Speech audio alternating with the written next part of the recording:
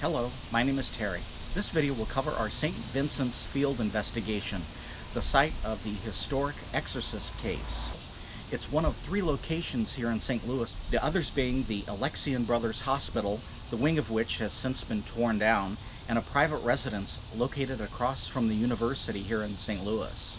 Some of the personal encounters were quite noteworthy. In one instance, several investigators down in the basement witnessed a full human apparition that was so close to an actual human that they mistook it for a maintenance worker.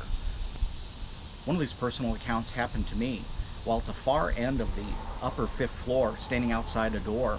We had not yet entered this room. A sensitive advised me not to go inside this room. Well, when she said that, I just had to open up the door and go inside. When I did, it got no further than the entry of the door when something inside the room was starting to pound on the ductwork. When we came back a few minutes later with more people to examine the room, there was nothing inside the room. It was completely empty and there was no reason for what was going on. Another unexplained event were all the decapitated bird heads that were laying on the floor side by side as if they had just been laid out. The bodies were all missing, but the heads of 5 or 6 birds were all neatly laid out. This floor is sealed off from the rest of the building. The public cannot get up into these floors. Some of our investigators had a very interesting personal experience. Several of the rooms upstairs are covered on their floors with insulation. While they were looking at the floor, they were noticing human footprints forming in the insulation.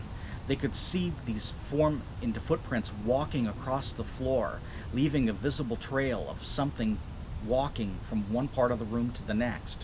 Whatever it was unseen the entire time, but the footprints were left clearly visible. In the first video clip, something that has happened to us on previous investigations has finally been documented on video. Something turning the power switches on and off. At the very end of the long corridor at the 5th floor, you'll see the power switches on the wall, but there's no one there switching the lights on and off. Yet while we're walking up and down the corridor, the lights are going on and off. We've had this happen at other haunted locations, but this is the first time I've ever actually videotaped it happening.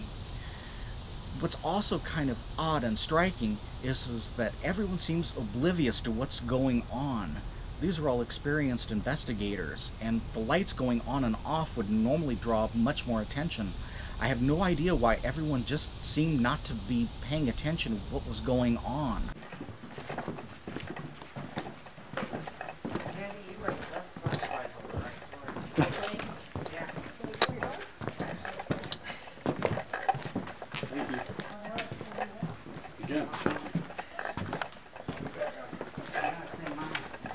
Who threw the switch?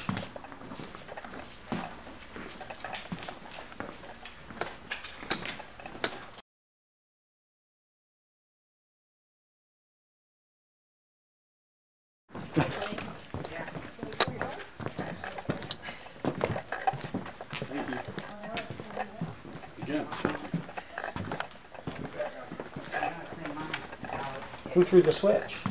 In the next clip, you'll hear 2 of our male investigators speaking. Right after, you'll hear 2 footsteps. An unexplained EVP voice can clearly be heard. The area that we heard all this, something slammed something down ahead of us. It's down in here. The area that we heard all this, something slammed something down ahead of us. It's down in here.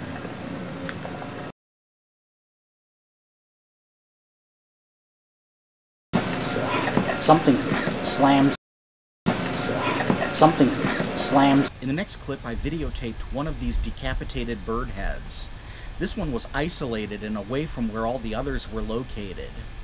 The others were located in the central corridor, and this was further deeper into the 5th floor. This decapitated bird head was just laying out on the floor like the others, but it was isolated by itself and not lined up like the others. Another bird head. Okay. Oh! Yes. All right. In the next scene, Greg can be heard asking me a question. Before I can reply to his question, an EVP voice pipes up and says, "No." Did you see one of the machinery rooms? See one of the machinery rooms? The following scene was recorded in the basement. No one was down there at this time while it was recorded. An EVP voice can be heard saying the word yes.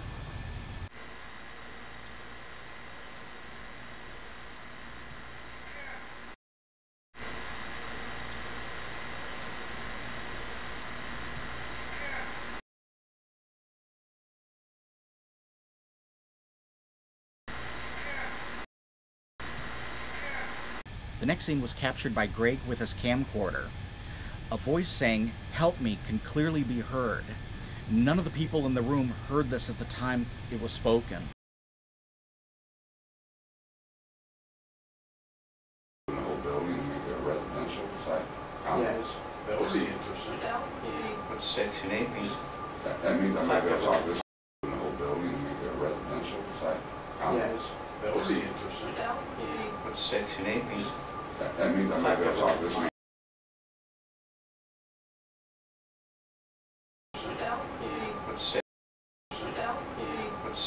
The following EVP voices were all recorded by Greg with his voice recorder. I've added photographs to the audio.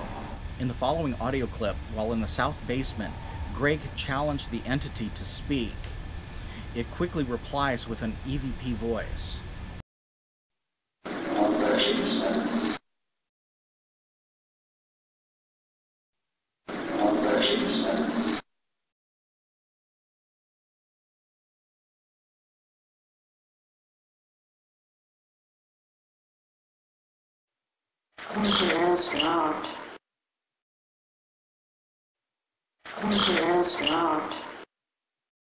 In the following scene, Greg can be heard speaking just a few words.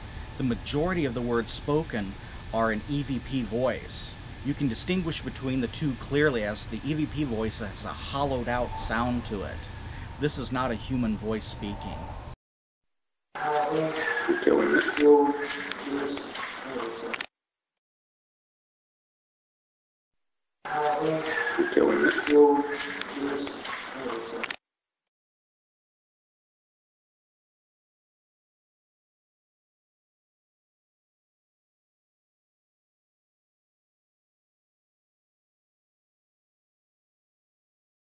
Is there much of anything on the 6th floor? I hadn't gotten anything. They said they got an image on the thermal, and this is where the nun's supposed to walk down from the 6th to the 5th, but I've never gotten anything. I was up there several times last time.